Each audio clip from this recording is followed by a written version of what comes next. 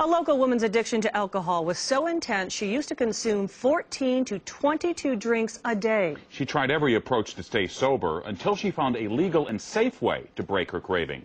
Tonight in Cover Story, News Channel 5's Kay Quinn shows us how a prescription drug is changing the lives of many people with different substance abuse problems. Kay? Deanne and Mike, it's called Naltrexone, and it costs on average about $3.50 a pill. Most insurance covers it, and the recovering alcoholics I spoke with say it's worth it.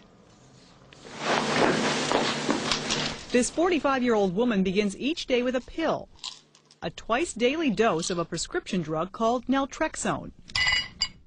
This is how she used to start the day. I'd have to hold the glass like this and hold the bottle kind of like this, and I would just basically drink throughout the rest of the day.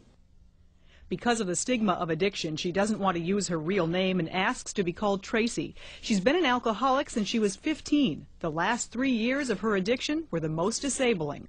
The only way I can describe it is it was like my oxygen. I had to have it. The turning point came 14 months ago. Her mother found Assisted Recovery Center of America. Owner Percy Menzies routinely recommends the FDA-approved drug Naltrexone along with regular therapy for people with hard-to-treat addiction. Some of them have spent 5-6 attempts at getting well. And they say, why did you not hear about this program? Why did you not hear about this medication? And that's the question they ask us time and time again. It's almost like a lifesaver. Menzies says society disapproves of relying on pills for problems, but he views addiction like a chronic disease similar to diabetes. As long as it works. John Wright says he failed the 12-step approach to treating alcoholism. He turned to Naltrexone just as his drinking began to erode his personal and professional life. And I was very lucky because I managed to stay out of most trouble areas legally, medically, financially. As long as you take the medication, we have a 100% success rate. Alcoholics. Psychiatrist Dr. Charles Conway says that is the stumbling block that's kept many in the medical establishment from prescribing Naltrexone for large numbers of addicts. Getting them to take a daily dose of the medicine can be a challenge. It is somewhat controversial. I think it has gained general acceptance as an add-on treatment. I don't think anyone in the medical profession or those in psychiatry in particular would look at it as a silver bullet or something that's going to cure alcoholism. Dr. Cicero says it works in alcoholics by blocking the effects of endorphins on the body, a so-called Teflon coating for the brain that doesn't allow alcohol and even certain drugs to penetrate and create a high or a craving. If a person were to drink while taking it, they could still get intoxicated, but would likely stop after one drink because there's no high.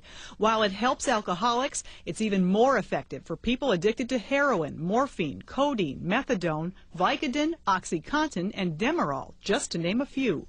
I never, ever, ever would have thought 2 years ago that I could care so little about something that was so important to me. Tracy says her cravings are gone, and she's convinced Naltrexone is the key to her future sobriety. You can still get intoxicated, you will still slur, you'll still stumble and do stupid stuff, but it's still going to impair me, but it's not going to give me the feeling that it did before. I felt so odd when I was on Naltrexone and drank that I thought, I don't really care about this anymore. Now, Naltrexone has even caught the imagination of the courts. A St. Charles judge recommends it to some people completing programs in drug court. And in Anchorage, Alaska, a judge orders repeat drunken drivers to take Naltrexone. But you have to take it every day. Are there other drugs that are approved for addiction? There are a handful of other drugs, and some work specifically for people addicted to drugs, and some also address alcohol, people addicted to alcohol. One is antabuse, the one you may have heard of that makes people very sick if they drink. But there are ways to help people out there besides just Naltrexone, just a 12-step program. There are some options. People should look around. Okay, thanks a lot.